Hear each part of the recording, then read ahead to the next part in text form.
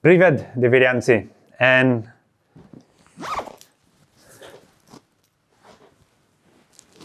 welcome to Russia. In this video, we will show you how to play the Red Cathedral, a game by Isra and Shea, also known as the Yamadais, with art by Pedro Soto and Chema Ramon. This is a game for 1 to 4 players that lasts around an hour and a half or so, okay? In the Red Cathedral, you will take the role of a master builder who has been contracted to collaborate in the construction of St. Basil's Cathedral, all that to commemorate the military victories by the Tsar Ivan the Terrible. So, by taking the best resources in the market, using the favors of the guilds, and claiming, building, and decorating different sections of the cathedral, you will try to have more prestige than your opponents and win the favor of the Tsar. Let's check what's inside the box, and then we will explain you how to play the game, and at the end, the solitary mode.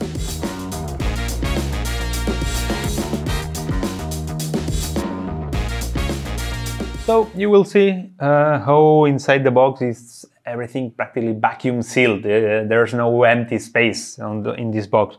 You will find, as always, the rules in different languages, with everything well explained and a lot of examples to make it easier. Okay, you have also the main board, okay, with the market as a rondel here in the center, space for the 4 guilds, and the score track in the outside. You will see how there are 2 tracks here, okay, all those tiny numbers for the recognition points, and the ones in the eagles for the prestige points.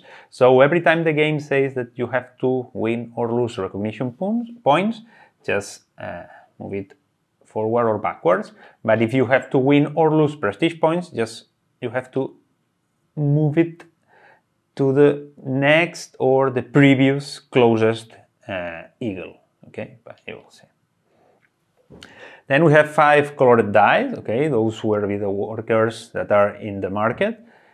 And we have also the tiles for the resources in the market. If we talk about tiles, we have also the workshop tiles that start here in the cathedral section, and then when the game advances, it will be part of our workshops.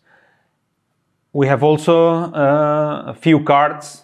First of all, we have the plan section cards, okay, that shows the shape of the cathedral that you have to build, okay. Depending on the number of players, you have one or other. For you can see up here with those guys here for 4 players, 3 or 2, like we're going to simulate.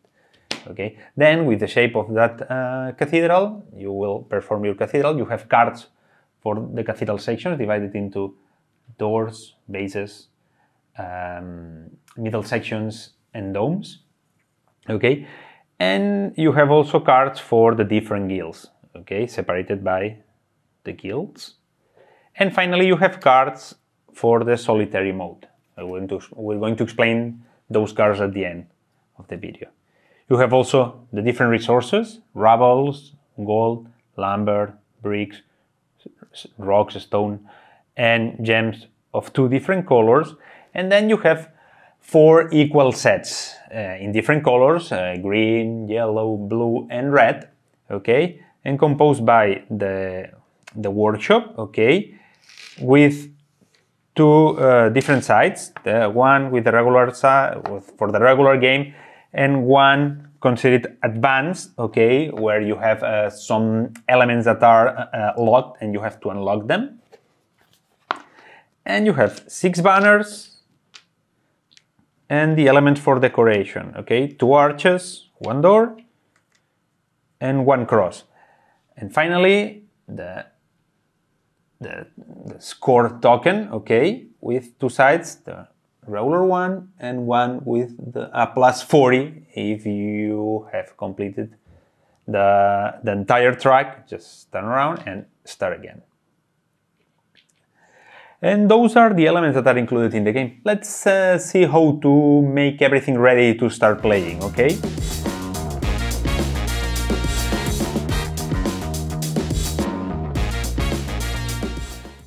Okay, so for the setup, first of all, you have to place the board at the center of the playing zone, and then take the guild cards, shuffle them separately for each guild, and take one of each one and place them in the four corners. Okay, now take all the resources on the market, shuffle them and place them on the rondel.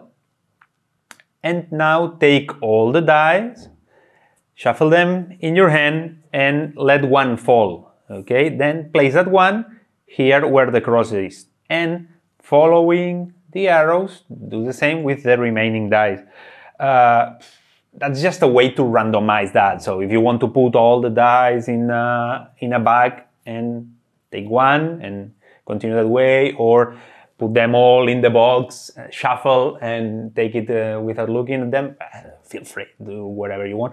The only thing is that you have to start with the one in the cross and randomize that, okay? So with that, we have the main board already set. Now it's time to see how the cathedral will look, okay? So take the plan cards, shuffle them according to the number of players, okay? Of course, we are simulating a two-players game. We took all the cards for 2 players, but if you're more, then take the ones for 3 or 4, that's up to you, depending on the number of players. Shuffle them and take one. That's the shape that the cathedral will have. So now it's time to make the skeleton of the cathedral, okay? So starting by the bases, shuffle all of them, and starting from left to right, place all the bases, and continue that way with all the middle sections, shuffling the middle section cards first and placing them here, and finally with the domes, okay? Always place those cards showing the coast to build them, okay? Not the most beautiful part here, that will be at the end, once you have completed that section. Okay. Now, take all the workshop tiles, discarding those for more players than you are playing, okay? You will see that they are, some of them that is for 3 players or more, but if not, just take the ones that you need according to the number of players, shuffle them and place them here at random, okay? Now, the main base of the cathedral is completed, and just save at one side all the resources as a common reserve, and now it's time for players to take their own materials, okay? The workshop. Now we're going to explain you the side for the regular game, not the advanced one, but in the specifications during the how to play it, we will show you the other side, don't worry. Okay, now take all the decoration materials and place them on the matching spaces. Same thing with the banners. Okay, place those 4 in your inventory, 2 outside it. And finally, the score track in the second position of the track. Okay, you will see it has a different color, so it's easy to identify. Obviously with the plus 40 looking down. And finally, the first player will receive 3 rubles, and the second and third 4 rubles, and the fourth player 5 rubles. And with that, everything will be ready to start playing the Red Cathedral.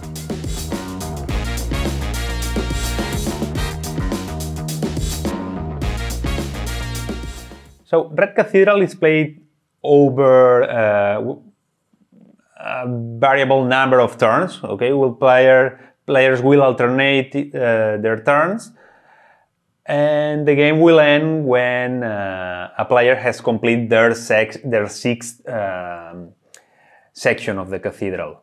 That player will win 3 points, and the remaining players will have 1 extra final turn. During your turn, you can choose between 3 different actions that you can perform, and also you can take extra actions that are showed here. Okay, during your turn, you can always exchange prestige points, Okay, you can lose 1 prestige point to get 2 rubles. You can do it as many times as you want during your turn. You can also reduce your prestige points by 1 and re-roll the dice on a single section.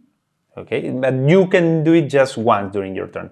But those are extra actions. The main actions are the following, and you will find them here.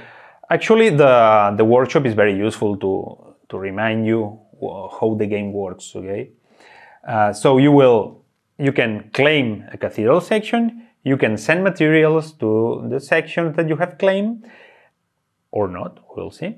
And you can use the market.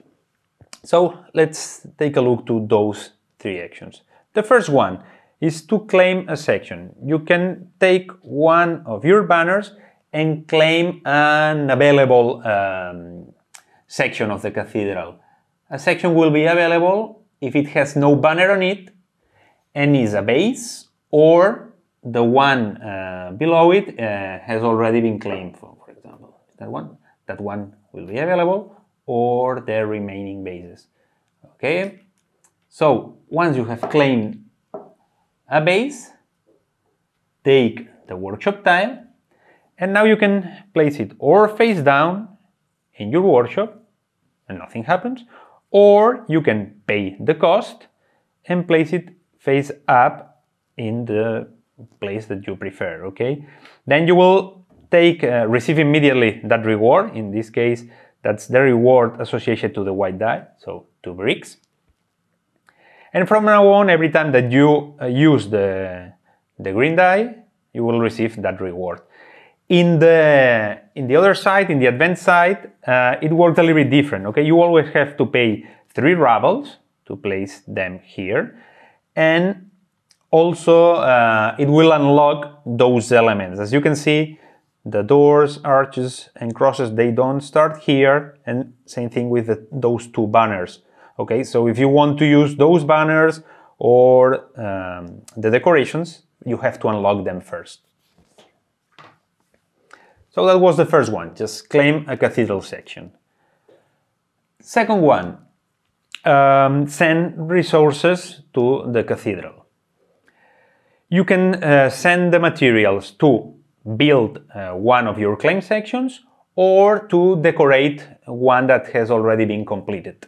If you send the materials, you can send up to 3 materials to the cathedral sections, okay, that you have claimed. Obviously, the materials that you're sending has to match with those needed. Let's imagine that we have in our inventory 2 boots, 1, and let's say stone. So by taking that action, we can send up to 3 materials to a section claimed by us. So we have just 1 here, we can send 3 materials, 2 boots and 1 stone, for example, here. You don't have to send the materials to a single section that you own. Let's imagine that we also have that one. We can send 1 boot here, 1 stone here, and the other lumber here. You don't have to complete the section in a single trip. Okay, you can save it for later. Okay, but that's just if you're going to construct your sections. The only way that you can send materials to the cathedral is to decorate. And to decorate, you can decorate completed sections. And it doesn't matter if they are yours or not. Okay, I'm getting everything ready just to show how that works. Good. In this case, you have to decorate with the door, the arch, or the cross, depending. If you are decorating the base, you need a door. The domes are decorated with crosses, and the middle sections are decorated with arches.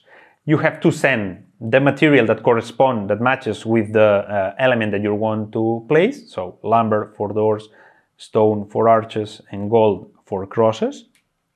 We have the gold. And you can also ornamentate those decorations, okay, with gems. In this case, you have just 1 shot to decorate a section. So let's say that we want to decorate that one. It doesn't matter if it's yours or it belongs to your opponent. Let's say that we want to place the cross here. We will send a gold. That's what needs that. So we'll send a gold. And you can send 1 or 2 gems to make it more beautiful, to ornamentate it. If you send 1 gem, you will win 1 prestige point per gem that you have sent there. And if the gems are different, you will win 3 prestige points, as shown down here. But that's the maximum that you can send, because you can send just 3 materials. You will send 1 for the decoration and maximum 2 gems to ornamentate it. And when you are constructing the section, when you complete a section, let's say for example that we're sending here 2 bricks and 1 purple. Now the section is complete, just turn around, well, you will win the reward, in this case 7 recognition points, but usually it's recognition points and sometimes rubbles, okay, 8-4, 5-2, etc. So just turn around the piece, just leave the banner to remind you that you are the owner. It's important for the end of the game to check for the final score. And now the players that have some claim sections but not completed below that one will lose prestige points, recognition points, sorry. So they will lose one recognition point for every completed section that belongs to their rivals that are above their section. So in this case, the blue player will lose 1 recognition points because that one is already complete, but yellow won't lose any because it does. Okay, it's our completed section.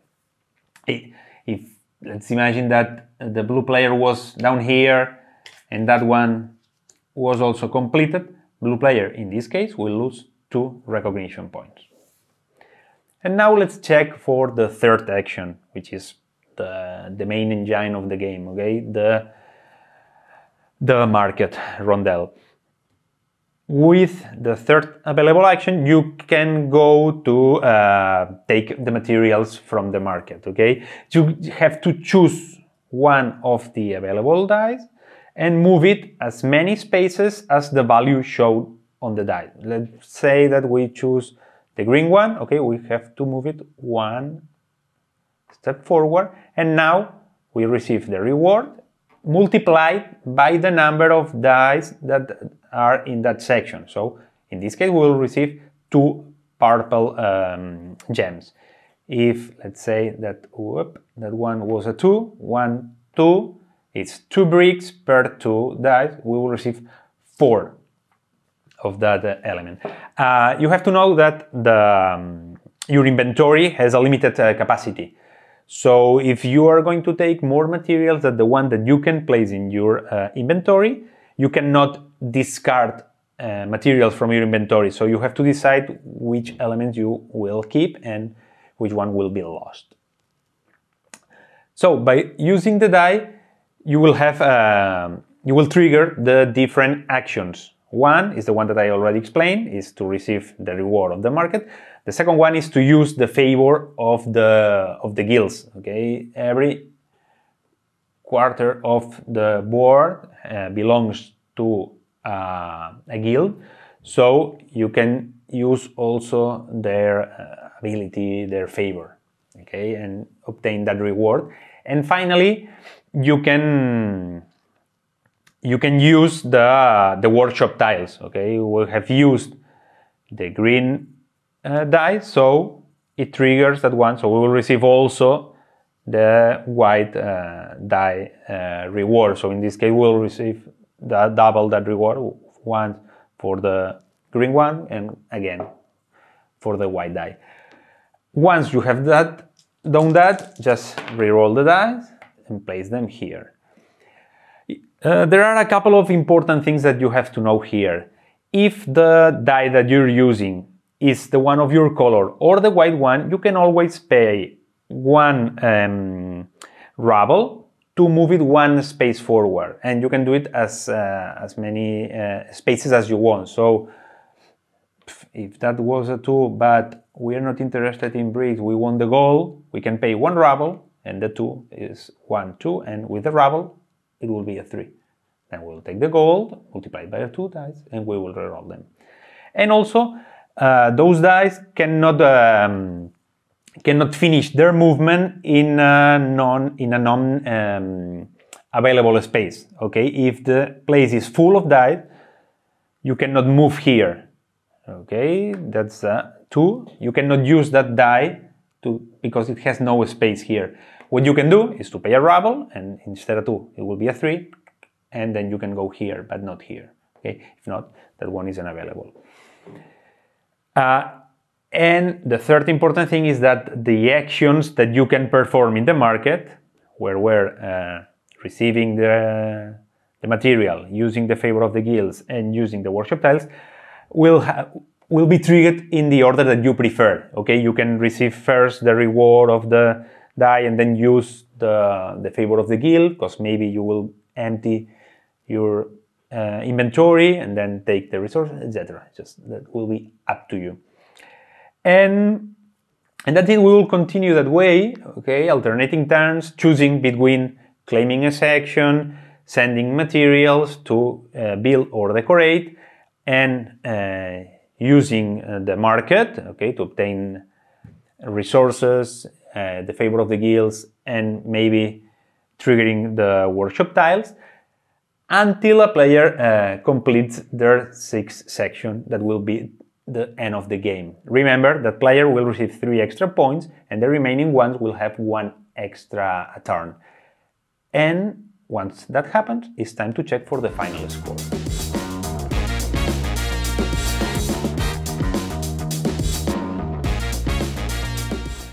So as we were saying, once a player has completed their 6th section of the cathedral, in this case the yellow one, it triggers the end of the game. The yellow one will receive 3 extra prestige points, and the blue has played a final turn. And now it's time to check the final scoring. First of all, players has to move back to the previous prestige point marker. So that one will here. The blue one is already in 1, so it stays here. If, as we said before, if a player has completed the entire track, okay, turn around the eagle and just show the plus 40. But that's not the case, so don't worry. And now, to those points that the players has won during the game, you have to add 1 prestige point for every 5 resources and rubles. Okay, so we have 5 here, 5 here, that's 2 extra points. I will win. The blue one won. And now it's time to check the points given by the cathedral. The cathedral will give points for each tower. Okay, each tower is scored separately from the others, and they will give the value of the tower is 2 points for every completed section, plus 1 per decoration. So in this case, it will be 2, 4, 6, 7, and 8. Those are the points of that section, and the player that has contributed the most to that tower will earn those points, and the second one will receive half of that value, rounding down, and so on. So let's check the example. In this case, we say 8 points. The blue one has collaborated with 1 banner and 1 decoration, but the yellow has 2 banners and 1 decoration, so that's 3 versus 2. The yellow player will receive 8 points and the blue 4. So we'll move that. And we have to check that for each tower. In case of tie, like we have here, for example, it's 2, 1 decoration and 1 banner versus 1 banner and 1 decoration is a tie, 2, 2. You have to add the rewards for both players. Let's say for the first position and the second position. In this case, 2, 4 is 6. 6, and the next reward will be 3, half of that. And you have to add those rewards. 6 plus 3 is 9, and divide it by 2 4, because it's 4.5, always rounding down, 4 for each player. And you will check that for all the towers, and at the end of the game, the player who has advanced most in the track of prestige points will be the winner of the game. The other one, likely for you, the game won't follow the legend that says that the Tsar blindfold the main architect, so he will not design anything more beautiful than that cathedral. So you will pay for the defeat just with humiliation and not with your side.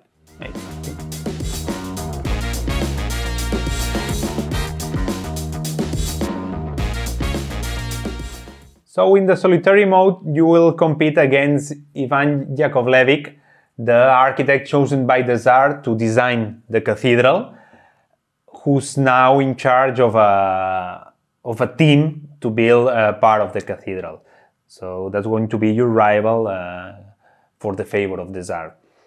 For the setup, it's exactly the same as for a 2-player game, but Ivan won't need his workshop, okay?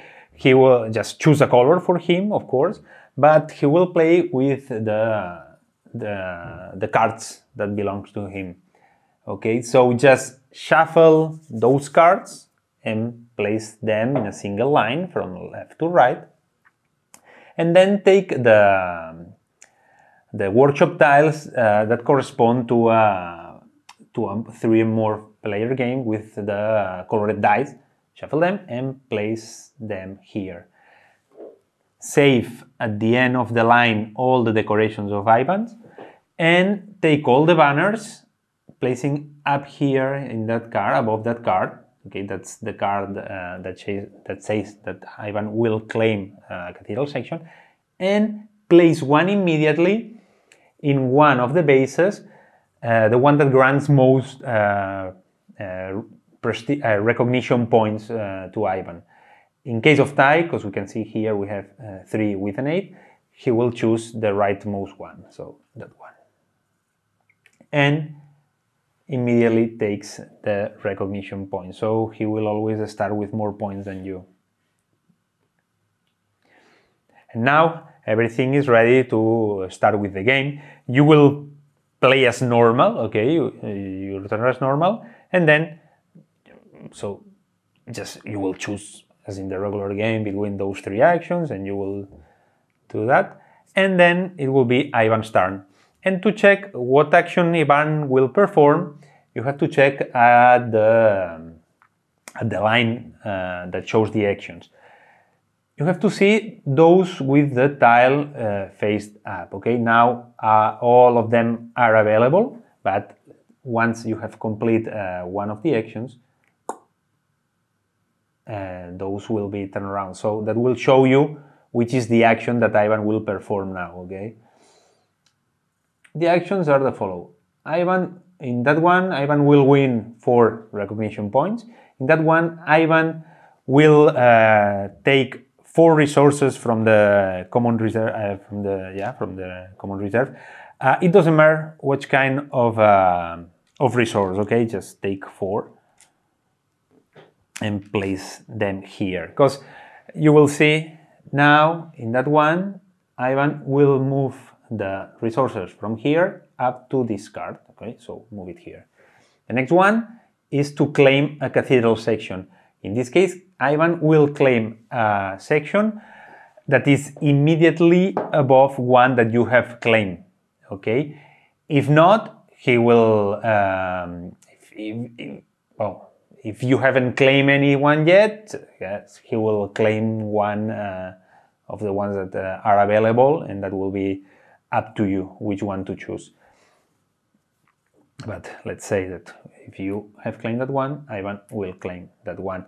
And Ivan won't use those workshop tiles, but he will immediately receive the recognition points associated to the card. Okay, so once he claims, he receives 5 points. And finally, the final action is to move 4 resources to the cathedral sections that he has claimed. It doesn't matter if the resources doesn't match with with the resources that the card demands. The only thing that Ivan must respect is the number of materials. So you have to send 4, starting from left to right and the bottom to the top. Ivan will deliver the material. So starting here, 1, 2, 3, 4. He will send here 4. He will complete that section. Okay, so he will receive again those 8 points. But let's imagine that that one. Oh, okay, it's already like that.